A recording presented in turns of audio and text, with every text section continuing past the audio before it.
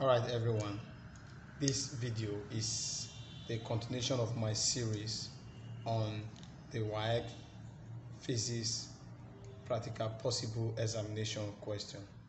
This question is adapted from WAEC past question. If you have been following my video, this will not be a new video to you. It will be a familiar question to you.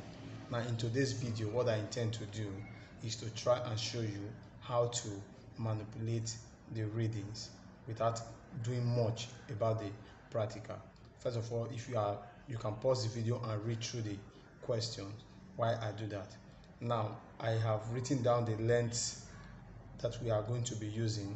We are using D equals 20 cm, 30, 45, 60, 70 and 85 cm. You can pause the video and read through the questions, but because of time I will not be reading through the question, so I'll just lead us to what I'm going to do here. Okay, in this practice problem, we are to require the use of a potentiometer, but this is what I have done. I have connected the 2 ohm battery to the negative terminal of this, the 2 ohm resistor rather, to the negative terminal of this cell. The positive terminal of this cell is connected to this key, and the positive terminal terminates at this. So I'm supposed to use 2 ampere, but it's on 5 ampere. So I'm going to pause the video and change it back to 2 ampere, because this is what I'm to use. Okay, so I have connected that. You can pause anytime through the video to check the connection that I have just done. This is the positive terminal of the cell. So you can see this wire connected here to this key here, and this other end terminated at this positive terminal. The negative is terminated to the resistor, and the resistor is connected to the negative terminal of the ammeter. So what I intend to do is to close the circuit and read the current through here without connecting it to the potentiometer. This is my potentiometer here, so I have not connected it to that. So what I'm going to do is I want to determine the internal resistance of this cell. That is what I want to determine. If I'm able to determine the internal resistance of this cell, I'll be able to perform just one experiment on my potentiometer. Then henceforth I'll be able to manipulate the values for all other readings. So let me close the circuit, the switch. So on closing the switch, my pointer is on 1, 2, 3, 4, 5, 6, 7, 8, 9. That is 9, and the division on the uppermost is 0.05. I've already done the division, so I'm going to multiply 9 by 0.05. So my result is 0.45. I'm going to write that down, 0.45. Record that as I naught. This is my I naught here. So I record that as I naught because I did not connect it to the potentiometer. What I intend to do is to get the current when it is not, that is flowing on this circuit, when it is not connected to potentiometer. By then I can calculate the values of the internal resistance. I'll have to keep that, and then I'll connect to my potentiometer and jockey, then take the next reading, which I'm going to call I1. So I'm going to get that I1. When I get that, we use these 2 values to get all of the values of our current flowing. So let me connect the potentiometer. Okay, I've done a slight alteration to my connection. This is my connection, and this is my cell. This is my cell here. The positive terminal of my cell is now connected to the positive terminal of this. The negative terminal of my cell remains with this. This is connected to the negative terminal of this, and this part is connected to the key. This positive terminal here is connected to the key, and the other end of the key is connected to the jockey. So what I'm going to do is to close this and make contact with the meter rule at the 20 cm mark. Then I'll read off my current. So make contact with the 20 cm mark. So I have 0, this is between 8 and 9, so that will be 8.5 times 0.05. So let me multiply that out. So my current is 0.43 to 2 decimal places. So I'll record that down as I1, 0.43 ampere. So this is what I have here. Now the next we have to do is to manipulate the readings appropriately. So I'm going to pause this. After pausing it, I'll show a formula in which I'll use to manipulate my readings. Okay, we are all familiar with this formula. I equals E all over arrow plus arrow. Where arrow, the big arrow is the external resistor, which is the 2 ohm resistor that we use there, and arrow is the internal resistor. Don't forget that this is 2 ohms and the cell is 3 volts, because we have 1 plus 1 plus 1.5 plus 1.5, that gives us 3 volts. So by so doing, we already know what current here. So this my current is I naught that I read off from the beginning without connecting to the potentiometer. So I'll plug all of this here and get the internal resistance, which is small letter r. Now this is what I've just done. Substitute 0.545 for I naught. The cell is 3 equals all of divided by 2 plus r.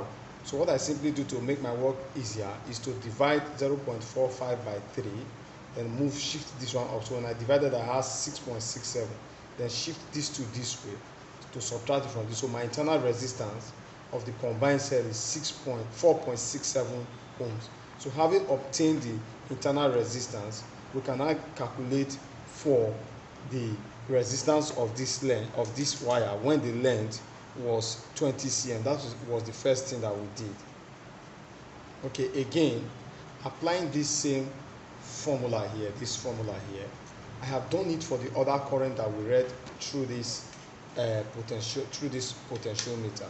So remember, the current we read was 0.43 is equal to 3 divided by arrow total plus 4.6. And 4.7 is the internal resistance that we got from the previous reading, because the internal resistance is going to be constant.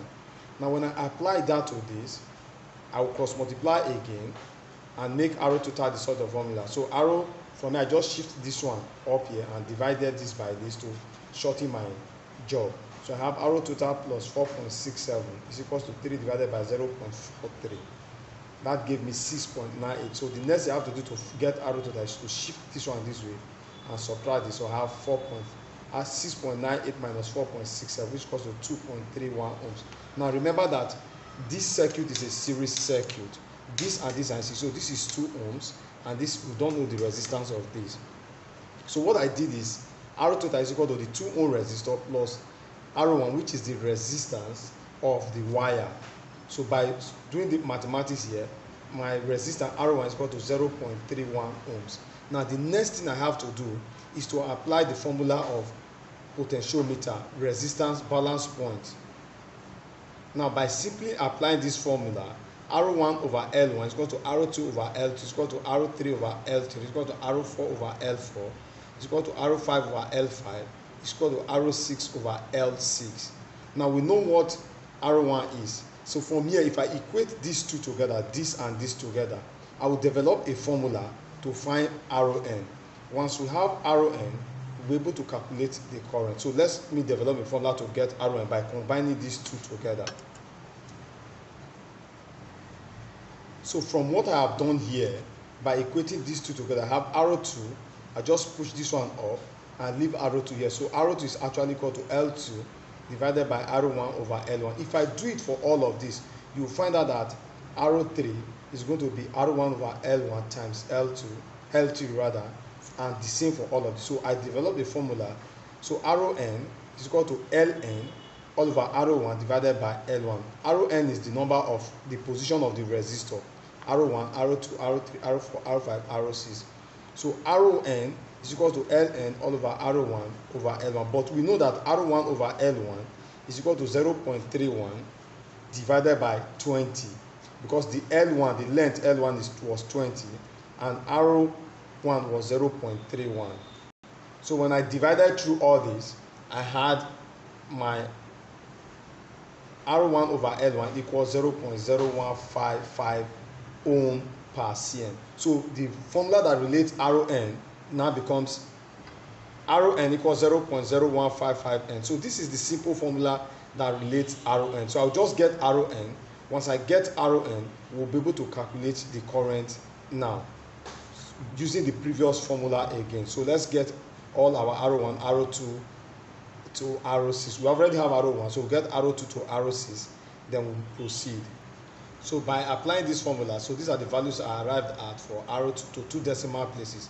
Arrow to 0.47 ohms, arrow to 0.70 ohms, arrow 3 is equal to 0.93 ohms, arrow 4 is equal to 1.09 ohms, arrow 5 equals 0.13. Sorry, this is arrow 3 and this should be arrow 4, arrow 5 and arrow 6. So pardon me for that. This is arrow 4, arrow 5 and arrow 6. So these are the values. Now the next thing we have to do, I will develop another formula to now calculate I2, I3, I4, I5 and I6. So this is, recall this formula again to get the current now. Okay, let me call this IN. Remember, we have already gotten I1, so we don't need that again. So I1, IN is equal to E over arrow T plus arrow total plus internal resistance. So this is given, the E is what, 3. And remember that the standard result we are giving, this one is 2 ohms, so it's already there, plus arrow N. Arrow N's are the value that we calculated here, plus this arrow here, plus the internal resistance. So we already know what the internal resistance is from our previous calculation. Our internal resistance was 0.31, so I'll just put 0.31 plus 2 there, add them together, leaving arrow, so that will give us this. So I have simplified that. So IN is equal to 3 divided by 2.31 plus RN. So let me just work all of this out and present the values. So I think I need to take us back. Our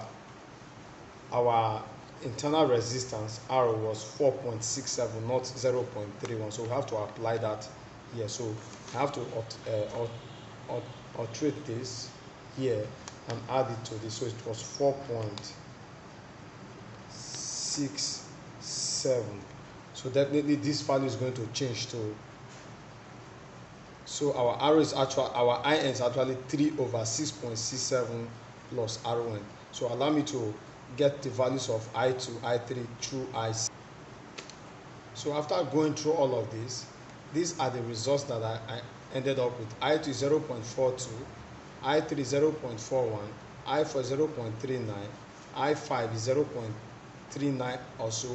I try to manipulate these values a bit so that I can reduce it, but I had the 0.39. Then I had I6 is 0.38 ampere.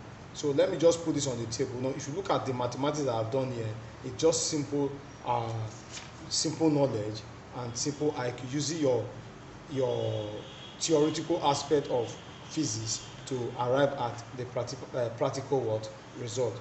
If you look at this, I developed a formula for IN here. So this is what I have used to arrive at all of this. So I'll just show the composite table for you to get your value. You can then evaluate. So this is my composite table. In this video, I am not plotting the graph, but I just want you to know how you can manipulate your values. You can go back through the video if you are having any problems to see the way I have done just manipulated. If you have any problem, you can drop any of your questions on the comment section. I will respond to them. Thank you for watching. Don't forget to like and subscribe, and also share these videos so that others can benefit from it.